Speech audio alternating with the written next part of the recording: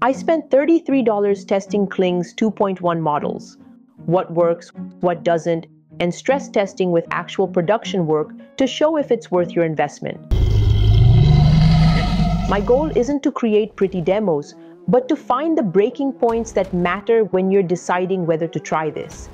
In this video, I tested every single feature, burning over 3,800 credits, generating 100+ videos for $33 total. Let's dive in.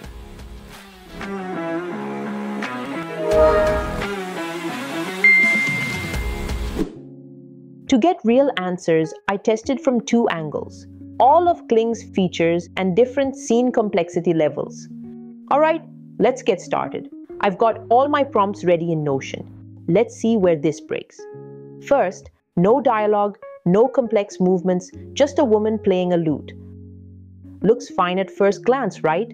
But look closely. She's playing with 3 fingers and holding it like she's never seen a musical instrument in her life.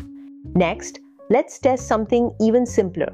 No dialogue, just a character looking into the camera as it pans right. In first attempt, Kling randomly adds characters I never asked for. I requested 1 person, got 2. That's credits wasted on unpredictable behavior. In second attempt, the character is speaking dialogue in God knows what language.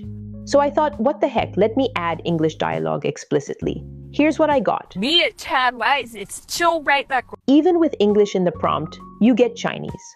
Sure, you can use their lip sync feature. This storm may be fierce, but that looks completely unnatural too. Finally, I tested realistic movement with a gymnast doing a balance beam routine. Her face disappears midair, and when she lands, her body literally breaks physics. Her hands bend impossibly. Those are the landmines. But here's the thing. When you avoid people and dialogue, it actually delivers some impressive results. Simple atmospheric scenes with no people like northern lights, stormy skies, serene landscapes. This stuff works consistently and looks beautiful. Underwater footage looks like usable content you'd actually want to include in your projects. Creative content like these miniature scenes are perfect for children's stories. Simple product videos work well too, as long as you completely avoid any text overlays. Their virtual try-on feature could replace expensive photo shoots. You can choose from default models and clothing, or upload your own and use the results directly on your website. Add in space scenes, nature footage, all consistently good. Alright, so I know what works and what fails in isolation. What happens when you try to create something that actually matters? A complete project with narrative flow? Take a deep breath, in through the nose.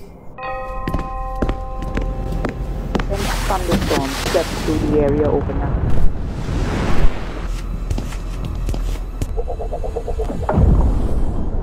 Let it go.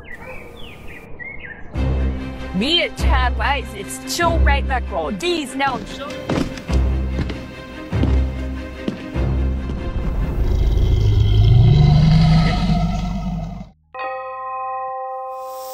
out through the mouth.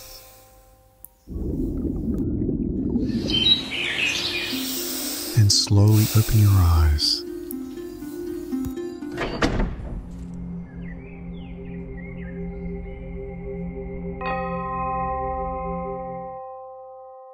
This cost me $13 and 1,500 credits total, including all the failed attempts.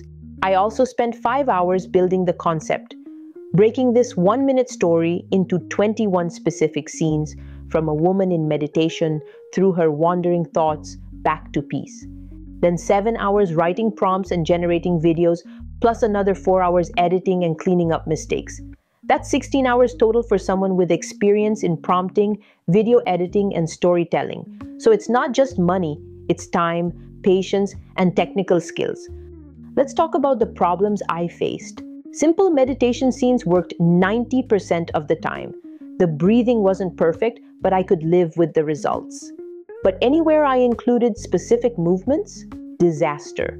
Woman supposed to open her eyes? She didn't. Asked for walking? She started running. Woman capturing her dog playing? 6 retries, all failures. Woman checking time on her right hand when the watch is on her left. So my entire $33 got me about 20 usable videos and 80 learning attempts.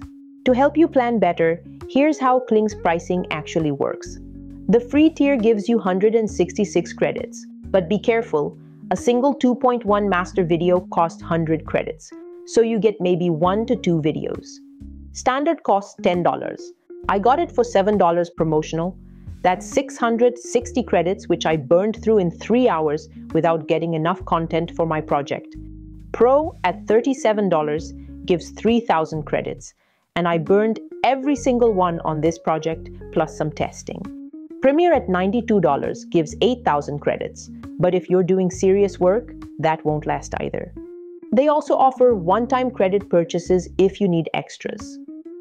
With my experience, I can honestly use this here and there, but given the retries and energy required, I wouldn't use it extensively. But if you're willing to invest the money, time, and resources, here's how to stay in budget. Generate your image in ChatGPT 4.0 first. It's cheaper and gives superior results compared to text-to-video that costs 100 credits for 5 seconds and 200 credits for 10 seconds. Then animate it in Kling. Plan your scenes in advance. Break complex stories into simple scenes, one action per scene. Avoid physics-heavy transitions. Write prompts carefully and use their built-in DeepSeek R1 model to improve them. It works most of the time, but other times, even improved prompts can't save you. So after this extensive testing and analysis, here's my honest take on when this tool makes sense. Use Kling for simple content like atmospheric scenes, product B-roll, and content where things like physics, dialogue, or unpredictable results don't matter much, like fantasy scenes or children's content.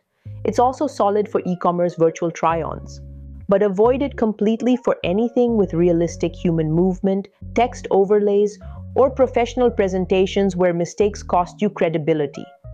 In short, if you're someone with money and time to experiment and can invest in post-production editing, Kling is an option for you. But if you need reliable professional content on deadline, this isn't ready yet. All right, that's a wrap on my complete Kling testing. What about you? Have you tried Kling yourself? What was your experience?